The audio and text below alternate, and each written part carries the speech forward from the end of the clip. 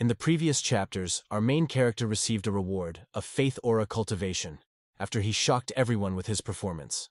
Now we will continue the story with Chapter 9, the latest chapter that has been released. So let's begin.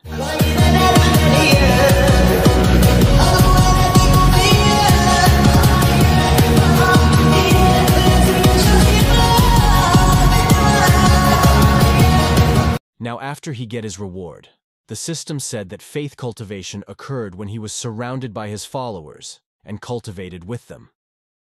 The followers' cultivation speed would be doubled, and the aura cultivated by his followers would replenish him and his host. He wondered if that replenishment was good. He also said that there was no shortage of followers, but he wished he could get the Great Elder too. With that strength, the aura that replenished him would be even stronger. He jumped down to them, and they were all amazed by him. He approached the Great Elder in a hurry, and the elders were shocked. They had no idea what their patriarch was going to do. After he reached him, he greeted him and told him that he saw the night sky and the moonlight. He said it was particularly bright and the aura was abundant. He asked him to join him and said that maybe they could gain a lot. The elder said that there was no need, because he had somewhere else to be. He thought that in the past, the moonlight was the same for him, and wondered what they could gain. All the members of their sect were happy and cheered for their patriarch, because they broke through. They couldn't believe it and thanked their patriarch for that. The elder was shocked and stunned and thought about what kind of luck they had to cultivate collectively. He said they also broke through like that. He changed his mind and decided to participate with them. He made some excuses and said that since their patriarch had invited him so kindly, he couldn't refuse. Our MC was happy to hear that. Because of the excitement, the elder took the initiative to start cultivating and said that they would begin. Our MC looked at them and stood in the middle of them. The elder felt weird and asked why he didn't feel anything special. The disciples told him that he needed to shout that their patriarch was the coolest. He was angry to hear that and said that as the heavenly demonic sect's great elder, he couldn't say such a shameless word. I thought he would stop there, but he shouted so loud that their patriarch was the coolest. He gave up his pride by saying that, and he felt ashamed, but a bright light and an aura entered his body. He said that a double aura entered his body, and he became more energetic. He said the words again that their patriarch was the coolest. Our MC also started to cultivate. He said that because of the elder and the aura of the moonlight and the pearl, the power of faith would increase. He also said that the effect was indeed greater. He focused on cultivating. The elder was happy and seemed to become more meek. He said that with their patriarch there, the heavens had truly blessed their sect. He looked at him like that. After that night in the heavenly demonic palace, his wife was sitting quietly on her throne, waiting the great elder to start their meeting. Suddenly the elder jumped off there and asked for forgiveness because he was late that morning. She asked him why he was late and wanted to know what happened. He said that he followed their patriarch to cultivate at the Moonlight Cliff last night, so he was late because of that. The other elders next to him said that their patriarch was only at the Black Warrior realm, so how could he join them when the gap was so high? They asked him like that. He said that they didn't understand, that he cultivated with the patriarch, and because of that the aura became more abundant and effective than usual.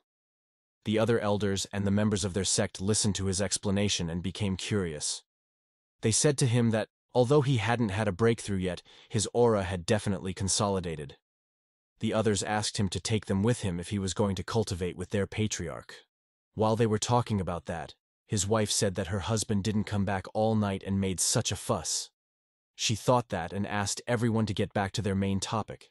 She said that the Tao conference was about to begin soon, so there would be countless geniuses coming to their sect.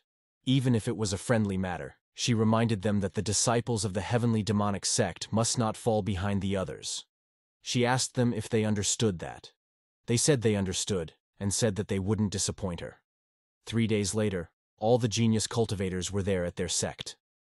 This girl said that she was from the Great Stone sect and greeted them.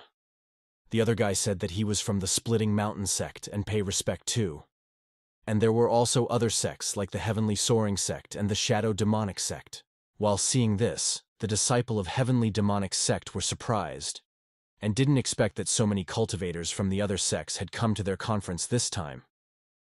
The guy next to him said that even the 3 great demonic geniuses were there. The genius of the Heavenly Soaring sect, Ling Ao, the chief disciple of the demonic sect, Yin Sanshi, and they said that there was a gossip that he was so vicious that he slaughtered a whole village on his own. But they said that the shadow demonic sect and their heavenly demonic sect had always been at odds, and it was difficult to say if he came to their conference with good intentions or if there was something else brewing. While they were saying that, they suddenly turned around and smelled something good. The girl said that it was the Saint Yaochi. They were so shocked and couldn't help but look. They said that they had no dispute with anyone and that they didn't come to the Empress's wedding either. They also said that this time, a saint had come. While Yaochi was going there, the member of the heavenly demonic sect welcomed them and introduced himself as Li Changsheng, the one who would guide them to the conference stage. The girl saw so many people on the top of the cliff, and it caught her attention. She said to her senior brother that there were so many disciples of the heavenly demonic sect, cultivating on the mountain peak over there from a distance. Li Changsheng said to them that the person on the peak of the mountain was their patriarch, who was leading them to cultivate. The three of them reacted like this, and they seemed curious about him, and about the identity of that patriarch, the husband of the Empress. Ling Ao said that it was just the spiritual realm, and that he couldn't even take care of himself. He wondered why he was leading others, and said that it was nonsense. On the cliff of the mountain, many disciples of their sect were happy again because they broke through once more. They didn't expect it and thanked their patriarch. The event was going to start, and the other sects were going there. Our MC also started to go there and said that this event was an opportunity to improve his skills, so how could he miss it? He went there hurriedly. On the conference stage, it seemed that it had started. There were 2 boulders that this guy was smashing. He said that the great mountain sect's power was infinite, and asked him to guide him as his senior brother in the heavenly demonic sect. His senior brother replied that of course he would guide him, but this guy became like a Hulk and released his full strength. He said that he would surely guide him and punch the rock. The rock shattered around because of that powerful punch. The great elder saw this and was happy. He said that they had an elite disciple, so they would definitely achieve a total victory in their conference. She said that he didn't need to rush to his conclusion, and that he didn't need to be too happy, because there were 3 most difficult opponents that hadn't taken the stage yet. While she was saying that, our MC suddenly showed up and asked her about the 3 most difficult opponents.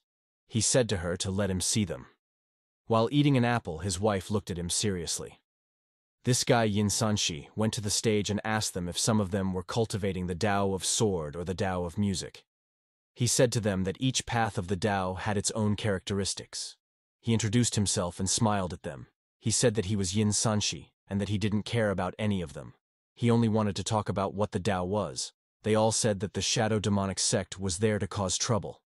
They wondered about that question because the Tao was truly mysterious and no one could solve it. Yin Sanshi asked if there was no one who could answer it. He said to them that for thousands of years, no one had thought of that. He said that today he would let the heavenly demonic sect get on the stage and that if they could, they should get off. He smiled at them. His wife thought that it was said that if one understood even a bit of the Tao, they could break through without even cultivating. She said that the shadow demonic sect had come prepared to take them down and to slander them at their own event.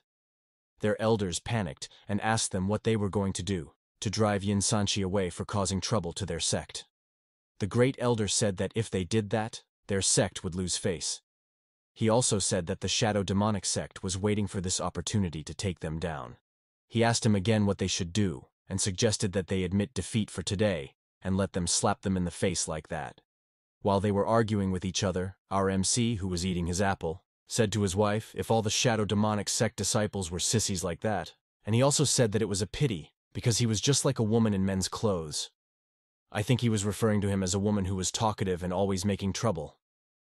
While our MC slandered him and made him like a joke, Yin Sanshi was so angry and furious to him that he wanted to punch our MC's face. And he wondered if that guy was the patriarch, the husband of the Empress, and said that our MC was such a worthless man for the Empress. He also said that it was a pity. Others also heard what our MC said to Yin Sanshi. They say that the most hateful thing that Yin Sanshi was hate is being called as a woman, and asking them of who is that crazy man. That offend Yin Sanshi, 'cause they say he will be in big trouble because of that. But Yin Sanshi didn't want to flatten out and say that no one in the entire heavenly demonic sect can answer him, like they're wasting their time on this conference, and say it was so pity. While our MC say to him while calling him a sissy that his question is so simple and not worthy of being asked at a Tao conference, while sitting there so calmly and relaxing while holding his apple. So that all for now, guys. See you in the next chapters.